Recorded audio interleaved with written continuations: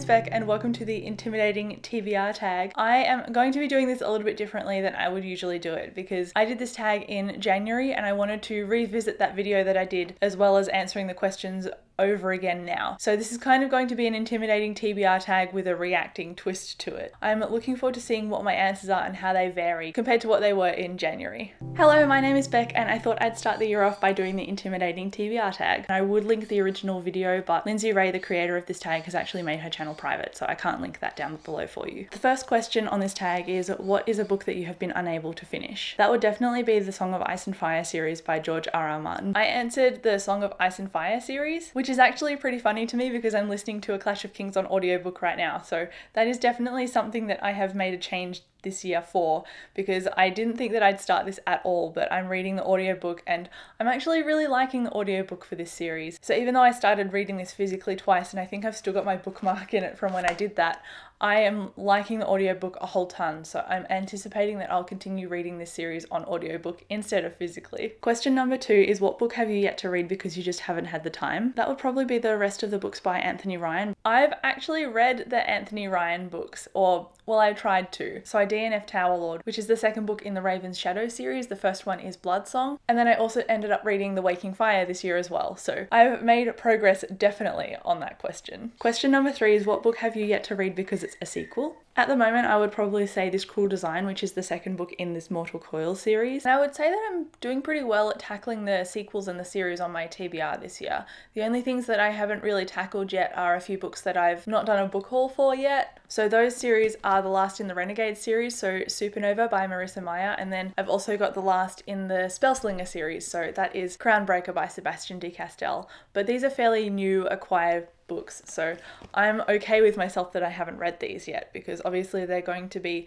tackled in the next month, I reckon. If not next month, then definitely January. But as for past me, in January I've read this Mortal Coil and This Cruel Design, so I pretty much read them back to back in a vlog, which I will link up in the cards for you. Question number 4 is, what book have you yet to read because it's brand new? And this would definitely be Priory of the Orange Tree by Samantha Shannon. I have read and really enjoyed Priory of the Orange Tree. I think I read it in a reading vlog actually. So even though I was worried about the size of it in the initial tag that I did, I actually ended up getting through it okay. I think I tossed up between reading some of the physical book and then also reading it on audiobook, so the audiobook definitely saved me for Priory. And again, the books that I've just hauled, so Supernova and Crownbreaker, are the books that are brand new. And I also hauled the last book in the Lightbringer series by Brent Weeks, so The Burning White, and I have already listened to the audiobook for that. So I'm really proud of myself that I've hauled a book that is especially this big. The audiobook was like 37 hours long and I've already read it, so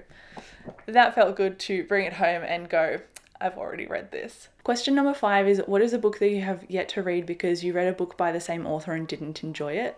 I don't know. I don't think I have one. I don't really think I have one for this answer. The only thing I can think of is Windrunner because it's co-written by George R.R. Martin. I'd since unhauled that book, but I have listened to Rogues, and that has a story by George R.R. Martin and also by Lisa Tuttle in it. So technically I've listened to them and I've found them okay. But for this answer now, I think I've unhauled books that I generally don't enjoy by the same author. I'm thinking of Unwind by Neil Schusterman because I read like 40 pages of that and got rid of it, but I want to try reading Scythe in the future by him. I've since heard that there's a romance in the book that's not really well developed, so that's kind of putting me off. I think I'll try and give Scythe a go, but it's not going to be a major priority or anything. I just realized that I actually do have something else by George R.R. Martin, and I'd probably put it to this question because I've enjoyed things and I've found things okay by him, so I think he kind of fits for this prompt. But I do have the compendium called Dangerous Women, and I think he's either written a story or edited it or both, and I know that his work features in it, and it features a bunch of other fantasy authors as well, so I'll probably end up reading that sometime next year because again, it's just really, really big. Question number 6 is, what book have you yet to read because you're just not in the mood for it? I think that book would be The Book Thief by Marcus Zusak, just because it's so far out of my comfort zone, but I've put it on a list so that I will definitely read it this year and hopefully at the start of this year as well. I actually have read The Book Thief and I gave it 3 out of 5 stars. Like, I enjoyed it, but it wasn't really my wheelhouse. And I did read it at the beginning of the year, like I said in that video. So I have conquered that question. I'm pretty happy that I've read that book. As for a book that I haven't read yet because I'm just not in the mood for it, I'm not sure. I was putting off Truthwitch and I was putting off Nightblood, but I've since filmed a reading vlog and tackled both of those on my TBR just because they kept getting pushed aside. Actually, I have Eon by Alison Goodman that I just keep putting on TBRs and I keep putting in reading vlogs and I haven't started it yet. So I definitely say Eon because it's not like it's a bad book or anything. I just keep putting it aside for some reason and I just need to pick it up and finish it. Question number 7 is what book have you yet to read because it's humongous? And if I filmed this last year, I would have said It by Stephen King, but I actually finished that for Spookathon. So my answer for that is actually The Fireman by Joe Hill, who is actually Stephen King's son. I'm still going to say it's The Fireman by Joe Hill because I haven't read it yet, but it's on my radar and I want to read it next year, so that might be a little bit of a sneaky spoiler peek into my priority list for next year.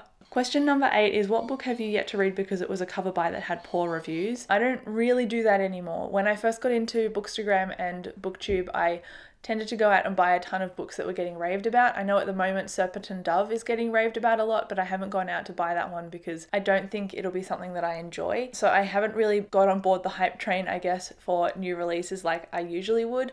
I've kind of investigated them and made the decision not to buy them because I know my reading tastes a little bit better than I did a couple of years ago. And I did say in my previous video that I had a bunch of old Owlcrate books that I got rid of, and that kind of links into the fact that I don't get book subscription boxes very much anymore because I know that the books in them are probably not going to necessarily be for me and what I like reading. Because I like reading a lot of adult fantasy rather than young adult, but I still, you know, dip in and out of young adult. So I don't want to predominantly read a lot of young adult because I'll find it just mediocre rather than really enjoyable. That is my long-winded answer for that question. Question number 9 is what is the most intimidating book in your TBR pile? The most intimidating book on my TBR pile is called A Little Life.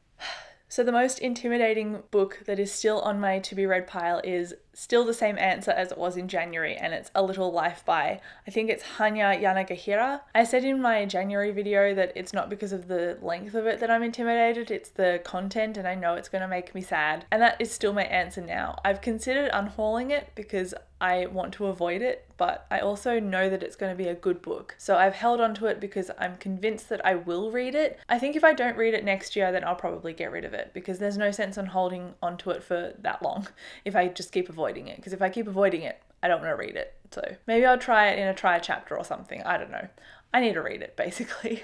And there you go, that was the end of the tag. I'm actually a little bit surprised that I had a couple of books that are still on my reading pile, like A Little Life and The Fireman, but I'm glad that I got through a bunch of the chunky fantasy on my TBR because I knew that I was going to make an effort to do that this year, and so I'm glad I've succeeded a little bit in that regard. But there you go, that was the intimidating TBR tag. Thank you so much for watching this video. If you want to do this tag, consider yourself tagged, and I will chat to you down in the comments. Thank you so much for watching, and I'll catch you in the next one. Bye.